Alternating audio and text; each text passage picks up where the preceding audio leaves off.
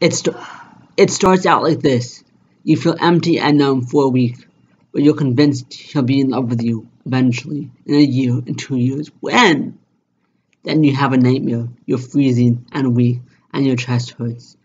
A woman feeds you, and somehow you manage to get to the coffee, and then cops attack you because you're an elf, and you feel weak, so you lay there surrendering. And the surrender is this beautiful peace.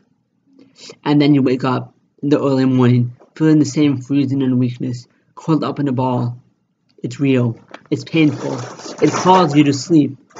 And then I felt agonizing body pains, my twin's pain. My legs ache and are weak, like a mess. But it isn't a mess. It's completely different. Elvish heartbreak. It's elvish heartbreak for my twin.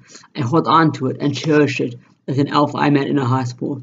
I saw hypothermia in her face, redness. I was the only one who saw it, and I sensed that she saw it in me. When it goes away, she wonders if she is still in love with her soulmate and misses the pain. So let God heal you. It comes back sometimes to force my soulmate and me to be together. Him visible, talking to me, texting me, talking to me out loud so I can see him.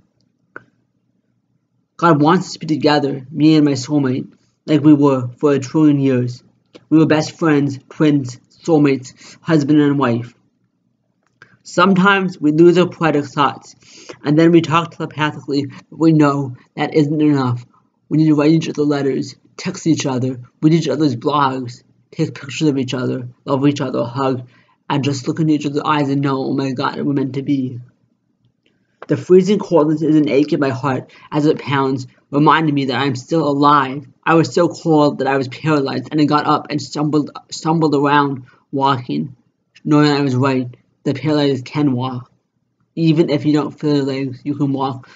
And then God healed me, as he always does. My heart yearns to see my twin again. I gazed at a picture of him and sent him messages. I just hope he sees my love for him in my eyes in this video. We yearned for each other, separated and yet eternally united at the same time. Missing him manifests physically, and I am moved. My heart stirs to show him love, just like he, non-verbally, does for me. My head throbs, my heart beats, my soul is crying. I am a hippie, a peacemaker, a peacekeeper, a daughter of God. We sing and dance, and I feel just like him, my twin. And I know that yes, he is here, my twin, finally in love with me, invisible, in front of me, possessing me, making me feel like him, drinking coffee together, smoking ganja together, as we always have, knowing it's a gift from God, and that we're meant to have it.